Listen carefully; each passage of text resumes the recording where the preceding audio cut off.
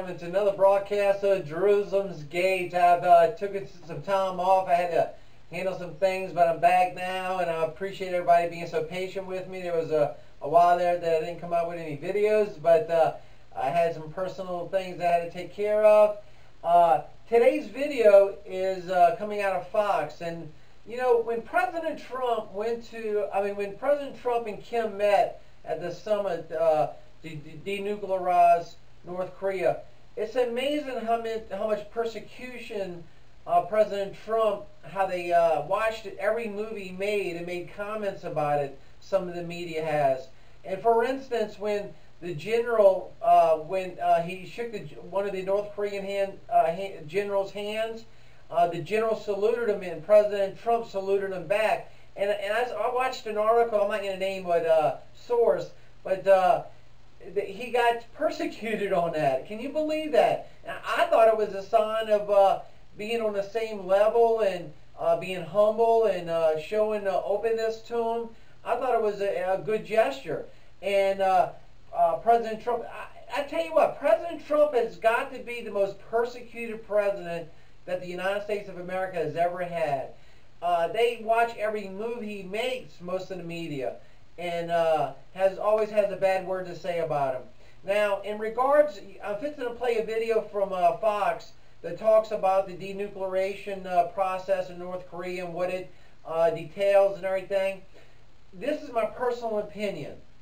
My personal opinion is I have trouble believing for some reason that Kim is, 100% denuclearized 100% of his weapons, of his material, weapon-making material, his ability to produce the elements that are used in making an atomic weapon. And again, this is my own personal opinion. I have trouble believing that Kim is going to do that. I really do. I think that the summit,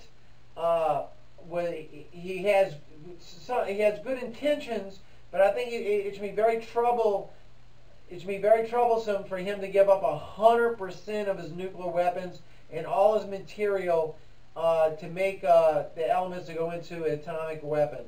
I have problems with that. And again, that's a personal opinion. That's just my personal opinion. And as we used to say before cell phones, that and a quarter can make you a phone call. But let's go on with the video. And another thing I'd like to say before we go into the video is President Trump handled it perfectly. Absolutely perfectly he handled that. He's keeping his sanctions on him until the denuclearization process, if in fact does happen, is done. But I gave my opinion on that anyway. I hope I'm wrong. I'm telling you, I hope I'm wrong. I really do. I hope I'm wrong. But for some reason, I'm having trouble thinking that Kim's going to give up all of his nuclear weapons, all his ability to make the elements to make atomic weapons. I have problems with believing that. I hope I'm wrong, to be honest with you. With that being said, thanks everybody for watching Jerusalem's Gate, and on with the video.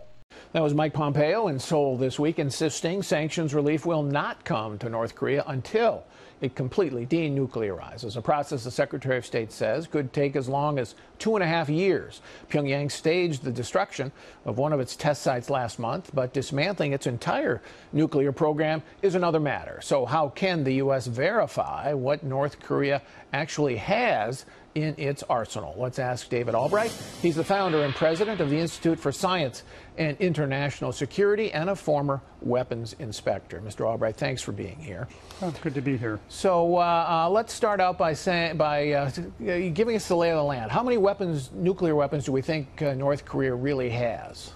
Well, it's a very difficult estimate to make because we know just not that much. I mean, estimates I've made, it's anywhere from 15 to 35 nuclear weapons.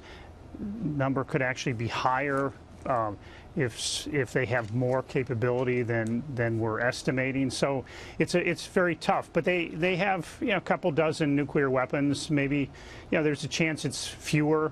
But again, it's uncertain. And the problem is that it's very hard to know where countries make nuclear weapons and where they store them. So what we fall back to typically is trying to look at their capabilities to make plutonium and weapon-grade uranium, and those facilities tend to be easier to understand and to inspect. All right, and how many of those facilities do we know that they have? Because I know that for a while we knew they had a plutonium site, but we didn't know about their enriched uranium site.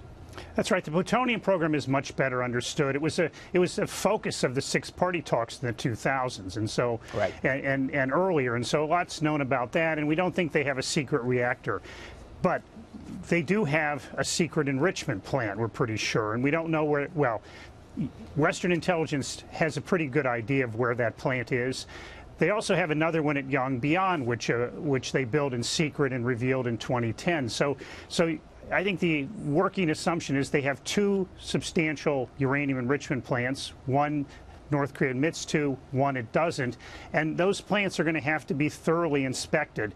But before that, I mean, what you want in verification is for the country to reveal in an honest way what its nuclear capabilities are, and in this case, including its nuclear weapons production capabilities and the size of its nuclear arsenal. Right. So that means that at a first step, what you want from North Korea is essentially a declaration, a list. Here's what we have in terms of our weapons, in terms of our sites for building those weapons, in terms of our sites for enriching uranium and plutonium, and so on and so on and so on.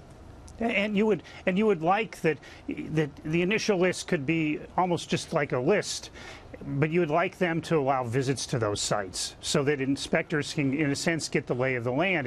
And these inspectors probably should not be the International Atomic Energy Agency. I mean, it probably should be an effort organized by the United States and its allies in that region, including China. Well, let me not call them an ally, but at least a friend, right, on this issue. And then North Korea needs to create a narrative of its nuclear weapons program, and that would become a full-blown declaration, which could then be verified by the inspectors. Okay, so, and when you talk about inspectors, you said that it should be an international group, not the UN, and the U.S. should be part of that. But does it have to be inspections that are essentially on demand? That means anywhere we want to look, we can go, and you'll help us look and see what you've got. They don't have to be that intrusive. I mean, but North Korea's got to be willing to allow, well, to tell an honest story. I mean, right, in a sense, you know when you see it.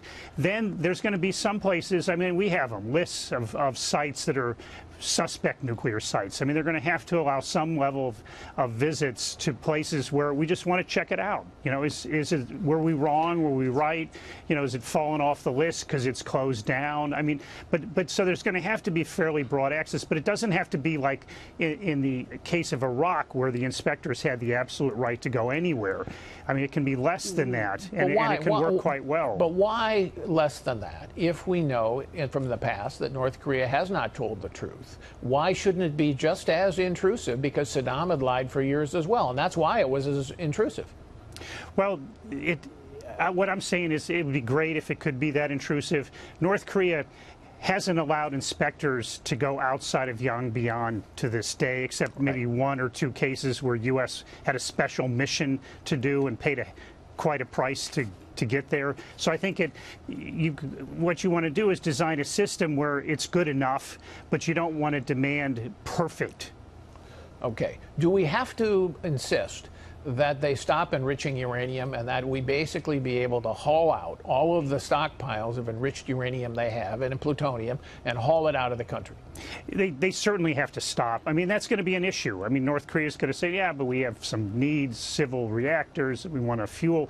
I think the United States has to be very firm. No enrichment at all. It's just a bad idea, given the history of the whole effort with North Korea. They should be shutting down and dismantling their uranium enrichment program, along with their plutonium program and their nuclear weapons program. And that's absolutely necessary. It's not about freezing. It's really about getting rid of in a verifiable manner. And so it's critical to do that. And I would assume that would include the plutonium as well. No, for sure. They may keep a reactor operational, that if it's making electricity, they may even import reactors, but they wouldn't be enriching uranium for those reactors. Those reactors would be structured or designed in a way that they're what we call very proliferation resistant, but that part of the peaceful nuclear energy program of North Korea has to be negotiated carefully, and really I don't think we're even at that stage yet. Right. It's fascinating. Thanks for the insight, Mr. Albright. Appreciate it.